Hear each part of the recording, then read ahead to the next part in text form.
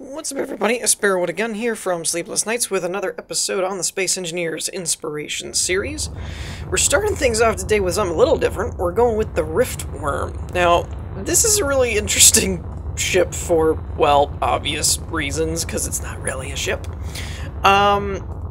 So, yeah. There are a couple things I want to note. This is a blueprint, and as such, there are a couple of settings that I have on my Space World for the Inspiration series that I have set up, kind of as a pre-done template. Most notably being that the damage and stuff has been turned off, so I don't know exactly how stable this would be with the damage turned on. The description did not list anything about, like, with it on, you know, it's gonna blow up or something, but it did say that there's around 200 rotors and that we've been warned. So, with that, yeah, so basically it's a giant worm. Now, inside the mouth here, it's actually a really neat idea. So you've got the teeth, but then inside the mouth you've got grinders. So you could actually make it look like something was eating a ship or something, and it would actually be destroying it, which I thought was a really cool thing. Inside the rings here, I don't know if I can fit through here or not. I can! Hooray! So, actually, it's survival ready, which is interesting to me. I don't know if there's assemblers and all that kind of stuff, but you can clearly see there's cargo containers, reactors, a lot of reactors, though. For this being survival ready, it would require a lot of uranium, I imagine, to power all these thrusters and everything. The one thing I'm not seeing is where the rotors are. So, we have a rotor head here, which, I'm not gonna lie, I have no idea how that works, or how that's even done. But that's an interesting little trick. So there's the primary rotor, it looks like, that's actually connected to a rotor base, and then there's another one down here. Why there's just heads here? That's a little mysterious to me. I don't really know how that works. I imagine it's some kind of workaround to get this to function correctly without using any kind of hack stuff, but I don't really know how you do that, or how the game interprets that. So, these aren't really stairs, but they kind of looked like it to me, so I went this way. But this is the main flight seat. Does not appear like we have any gravity. I don't believe there's any interior. It's basically just the the worm. So we have the jaw and we have grinders. I think everything else is handled on its own. And I noticed that their dampeners are set to off by default, so we're not going to probably mess with that too much because I don't want to break anything. There is a camera, however, up top here. You can kind of see it. Let's see if I can... There it is. So, up here, for anybody that basically doesn't want to rely on the third-person camera to see from the outside, otherwise you're limited to the mouth, or the maw view. Note to self, I do this all the time. Do not hold Alt for your view, and try to hit Tab to turn off your HUD. You switch out of the program. So yeah, so let's actually see how this flies. I am going to turn this back on. Why is it... That's weird. It's like highlighting the... Oh, the grinders? Is that why? Weird. They're detecting some kind of slope, I guess? I don't know what that's about. Weird. Okay, sure. I am going to leave the HUD on, though, so we can check speeds and things. I do think that's kind of cool. With the dampeners off, it actually has a little bit like it's a little bit of a slinky effect on the actual little rings, which is kind of cool. See, all of that banging around makes me wonder if you had the damage on, would it be breaking? It's kind of my thing, and I don't know the answer to that. But it looks really crazy and cool. I just love when people come up with these really weird and different ways. Like, this is not a typical spaceship. So I just think it's kind of cool. As for the maw, let's check this out. So we hit the jaw button, and as you can see, it lowers. Obviously, it'll retract too, and then we can turn or switch to the grinders, I guess. I'm afraid that's going to grind out the window because it's highlighting it. Now, is that working the top ones? Yep, it is. Okay. So yeah, this basically is working like your weapons. You would just highlight it and then hold down the button when you wanted to eat something. And then you hit your button again, and it goes back. Now I'm going to try something really interesting and see what happens. I'm kind of thinking this was done on purpose, but I'm going to turn the dampeners on and see if we just kind of we kind of collide into each other kind of thing. So that's probably why the dampeners are set to off, is so that doesn't happen. It's kind of like that old school, like, Bugs Bunny style cartoon that when somebody stops, everybody runs into them kind of thing. But yeah, overall, I just thought it was something really, really different and unique. So I wanted to show it off. So I think that's going to do it for this one. Let's move on to the next one. Okay, so next up we have the Bravo 037 station. This one's actually pretty cool looking to me. There's a lot of detail work done to it, especially for being a vanilla build. It is a role-playing themed station, so the idea from the description that I got is that basically this is one side of basically like a hyperspace gate type thing for ships that can't do their own jump drives or can't afford to or whatever. You can fly through the gate and it warps you to the other station. I guess that's kind of my interpretation of it. Let me know what you guys think. But there's a lot of detail work done that I think is really, really cool. I say it's a vanilla build. I believe it is because there was no mods listed, but it is a world file, which means it doesn't necessarily have to list the mods.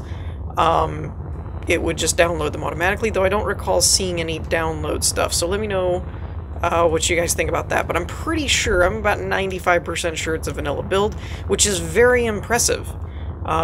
Even this gate structure and everything, there's just a lot to see here if you're looking for ways to make vanilla a bit more detailed. I would encourage you to go through this build, at least the exterior from what I'm seeing, excuse me, kind of with a fine-tooth comb, because there's a lot of little things like this. I really like this. They put a catwalk over one of the panels, or possibly all of them. Oh no, they put a window over here, but using the ramp bases to kind of create this little frame and stuff like that. I think that's a really, really, really cool touch. I don't know why I like that so much. Sorry, but I really do. And then there's these little fighter ships here. There's a small, looks like a cargo hauler. So yeah, I really am a big fan of how they have this set up. This I'm a little curious about. Let me grab a welder. I forgot this was a world. Most of mine are already set up with a welder tool. Okay, now this is interesting. So this is obviously a non-functional tube. It's not actually going to work because it's not a conveyor. But for design-wise, it's an incomplete oxygen tank, which is a really interesting way to make a pipe look. So that's kind of a neat way to do it. You can actually see the fully developed ones there.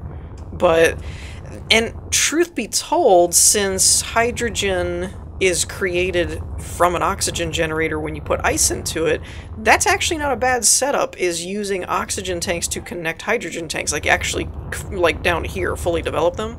That's kind of an efficient way to connect them up, I would imagine, rather than using just conveyors. So I may even adapt that into my own worlds. But yeah, I'm just very impressed with the little things, like having these like railing type things with lights on them out of the blast door blocks, or the variants in the colors and stuff like that. Like, there's just a lot of little detail work done that it really surprises me that this is vanilla, to be honest, because usually you don't get that level of detail. It does kind of show that just because you're playing in vanilla without mods doesn't mean you can't have a detailed build. Obviously, interiors are more difficult to do than exteriors with just vanilla blocks, but it's still kind of an example that it can be done. But yeah, so we're in the interior part here. Now, I don't know too much. The description was fairly simple. It did describe there was some cargo areas and a refueling spot for docked ships and things like that. So there is that. But as far as the layout and all that kind of stuff, I don't really know what we're looking at. This is another airlock, I know, because you spawn into the world in this area right here. So that's how I got out. This I don't know. It's kind of like a lobby thing, I guess. Cargo room. I'm not really sure what this is, to be perfectly honest. I'm trying to keep my headlights off as well, just so you guys can kind of see what it's supposed to look like. If we get into too dark of a spot, I'll turn them on. This looks like some kind of possibly observation or a docking. Oh, because this is the hauler. So this is probably like a docking observation area to guide you in. There's programmable blocks everywhere. I didn't hear anything in the description. I didn't see anything in the description about using any scripts or anything like that, so I'm imagining a lot of these programmable blocks are just for show. This looks like some kind of bunk area, or, I don't know, place for somebody to crash. So yeah, I would say the only thing, if there actually are specifically laid out areas kind of thing, the disconnect of this walkway versus the siding of regular blocks is a good way to show you where the path is, kind of thing, so you can kind of tell where you're going. But as for where you are once you get there, it might benefit from some signs, possibly. Though, I'll admit, with all these different angles and slopes, I don't know where you would put them. Because you can't attach signs, really. I mean, you could put one over there and it would overlap the corner, but who wants to do that? So we've got a couple displays here. This is probably another... Looks like a... Oh, this is probably ring control. Okay.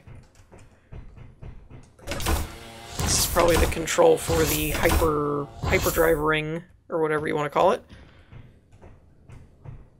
And this is that underside glass walkway thing we saw earlier when we were flying around on the outside, and I swooped under and took a look at the bottom. I gotta tell you though, I don't mind the idea of the mag boots for no gravity, but it has got to figure out how to handle slopes better. So we've got a small connecting point here for probably drones, fighters, whatever. Because, like, this kind of stuff's fine. When you go up slope, whoomp, it's just very jarring when you're doing it with mag boots. Maybe? Okay. It's so interesting in this game how some things you can climb up no problem, and then other things it's like, nope, I can't take a bigger step over that obstacle. So I think we inadvertently already checked out the lower area. Well, I guess we didn't go this way, did we? Yes, I think we did. This is the way we came in from this time, I believe. I say this time because, like I said, when I first started up the world, I went out the other door. So, the interior is a little more sparse. It's not really like a bad thing, but compared to the outside, I think the outside is far more detailed in terms of just the architecture and stuff like that.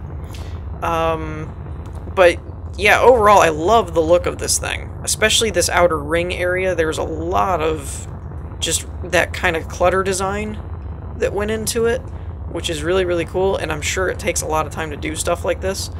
But yeah, I really thought it was cool. So I think that's going to do it for this one. Let's move on to the last one. Okay, and last but not least, we have the Vacation Cottage. Now, I know what you're thinking. Why? What's so cool about it? Trust me, this thing is really, really cool looking. There is some mods. It is a world file, so you don't have to worry about what mods are incorporated, but it's got some really, really detailed design work that's not normally done, because usually we're not typically building structures like this. You're usually building crazy bases and things like that. Full disclosure, though, there is one aspect to this particular part of the episode I'm not sure how it's going to go, and that is I had to close the game, like force close Space Engineers. It got hung up while trying to load this at one point, and when I reloaded it, it loaded much faster, like it worked fine. However, it seems to have reset like 90% of my settings and controls and stuff, so if anything now sounds weird, or if I have something pop up that normally doesn't, it's probably because that's so. Don't pay it too much attention. But yeah, so overall, this is a really neat idea. Now, I can see one thing here that tells me this is a small grid on top of a large grid, is this gap, which means that at some point it's probably attached to a rotor somewhere. But yeah, overall, the actual aesthetic design and stuff is crazy cool in terms of the level of detail, like this stair work, these little counters, this wall thing. A lot of it is just really, really neat. I could probably find quite a bit that's done in a unique building style on this build, to be honest. So I know it's not a typical like spaceship or even a typical base, but overall, I'm very impressed with this. Kind of like this stuff. I don't know how long this took, but I imagine it was a long time. But doing the flooring, this pseudo wood floor, by doing the slight color variations and stuff, is really cool. Really neat idea. What do we got here? We've got loft lights. Oh, there's one example. What's the standard interact button? I guess it's F. So yeah, that got changed apparently. Garage lights. Oh, garage door. Oh, it actually works. Oh, okay. Okay. Well, that's cool. So the garage door actually works. I'm guessing this is the lights as well. Garage lights. There are batteries as backups. It is powered predominantly by solar panels. And we've got a light there. Very cool, very cool. An interesting thing that I find a little odd is with all of this detail work, all the stone fireplace, the fireplaces, the couches, all this kind of stuff, I am a little surprised that there's no doors. Seems kind of like something that either through mods or just, I don't know, it just seems like an odd, I'm sure there's a reason behind it, it just seems kind of like an odd absence. Covered porch lights. Oh, okay. And I really do like these columns here, actually. This pillar structure thing, this is really, really cool looking.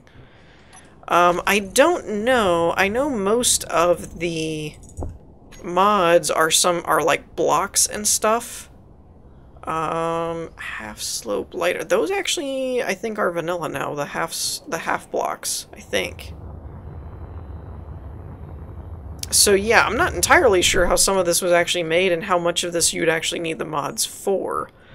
I looked on the panel, or on the save file since I had to reload the save, and there are a few. There's not a lot, though. I mean, it's a handful, and I think they're mostly armor mods and like ramp mods and stuff like that, but I'm not sure how many of them were just like removing edges and stuff. So we have this cool little dinette table here with a kitchen. It's a very thorough kitchen as well. I'm thinking a lot of this is actually just making use of some of the half slopes and stuff, though. I don't know how much of this really is super mod dependent. It would actually be interesting to remove all of the mods and reload the file and see what's missing. Because obviously it'll still load the file, but you'll be missing whatever blocks are no longer there. So we have study lights, which I guess are already on. Looks like all these lights are already on. And this is the porch. We got a nice little brick style. I'm actually very impressed with the color palette and stuff of purely doing it with color palette. As far as like the bricks and the wood floor and the stone fireplace, all of that is still steel blocks. It's just different colors. Oh, now that's cool. They have a little interior light up in there. What are these for? Stove. Okay, stove light. Kitchen cabinet light. Oh, those over there. Ah, okay. I do feel a little bit short. I don't know if that's a side effect of just how it's built and whatnot. But I do kind of feel a little bit on the small side. Like I said, that could just be me. I don't know if that's just how I'm thinking. Nice railing system here as well. What is all this stuff? So we got half slope light blocks, which don't actually interact there. Half slopes. Okay, so this part has me curious. Oh, hold up. This is actually, if this is what I think it is, this is actually really cool. That's half slope. I'm trying to, there we go. So you have a half slope block there, and the other part of the block collider is the bottom, so it's not interacting with the rail, and then the next one that it interacts with the rail is either a full block, or it's either a full block or it's a half that's been rotated. Okay, so that's a full block, and then there's, oh, I see it now, right there. Okay. So that's how they got around. I was trying to figure out, because the half slopes still have a full block collider, which is kind of annoying. But, so I was curious how they did the rail, so they just left a gap there. Okay, I gotcha. Yeah, okay, moving on. I try, when I'm actually noticing something, I try and actually kind of, what is... I just realized the house is moving, like one little tick at a time. My mouse is sitting perfectly still now, so that's actually the house. Hold on, I have a theory behind this. Oh crap, that's the interact button. Dagnabbit, all my controls are wrong now. I don't know what it did. That's not really what I want. I'm thinking the rotor actually has a speed set that this whole frame is built on, possibly, and that's why it's just kind of moving a little at a time. It's kind of weird. So yeah, we have our loft area up here. That was the nice bathroom. Now, they did say in the description that the spare bedroom is not finished. So as you can see here, ooh, it's actually a really big closet. So I'm guessing closet, kind of like entryway, and then bedroom, I think, would be your spare bedroom there. And then this is the master with a balcony loft type thing. Very, very nice. Always loved this kind of stuff, even in like real architecture. I love this in houses when you can walk out onto a balcony and look down into a living room like that with a fireplace. Awesome. So we have a cool master bedroom here. Okay, so here's one of the mods, obviously. So that would not be there without mods. But actually, I think this is a newer one that I believe, yeah, it's all one, this light part is all part of the bed. And I believe that's a newer mod, because I don't remember ever running into that when I was downloading a lot of mods. And then we have the master bath. Very, very nice. So, yeah, this is actually really cool, because I'd be curious to remove the mods and then actually see... corner light. Well, that's a small grid. I was thinking that might be a mod, but I'd be curious to see what actually this loses. I know that probably stuff like this, those ramps don't look like the vanilla ones, so you would probably lose some of those.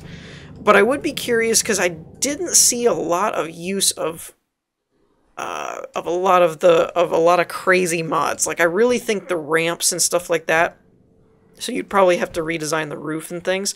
But there's a lot to this interior that's actually just utilizing some of the newer half-slope blocks and things like that, that it would be a really, really useful tool, like a learning tool, to go through and actually analyze some of this stuff, because it's very inspiring on ways you can go about building things. And in truth, that's probably why when I mentioned this feeling a little bit big for the person size, that's probably why.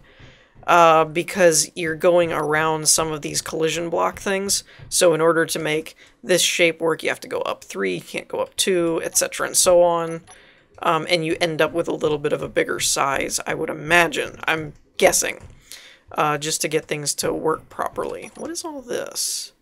So yeah, this is inverted half slope, or half blocks with inverted ramps? Okay. That's pretty cool. So yeah, overall I was super impressed with the detail of this build for, although it does utilize mods, it's not crazy mod heavy. And it's also not very noticeable either, as far as the mods that are in here. It's not crazy obvious, like there's a bunch of furniture blocks and things, or, oh, okay, I couldn't do that without those. So yeah, overall I was really impressed with how much they actually did without relying too heavily on the mods and stuff to do it. Because usually, I even said it in this episode, usually interiors are pretty tough to do on vanilla and make them actually highly decorative and things. Now, that said, I will say, oh, I didn't even miss the chimneys. Well, that's pretty cool. That said, though, I will say a lot of people have made use of this small grid, large grid rotor trick. And that has helped interior designs a lot since that became a thing. Because it actually let people use small grids for the interior while the outside had the large grid blocks and stuff like that. So it kind of was the best of both worlds. But on that note, I think we're going to wrap things up here for this episode. I hope you all enjoyed. If you did, leave a like, and I will see you all next time. Peace!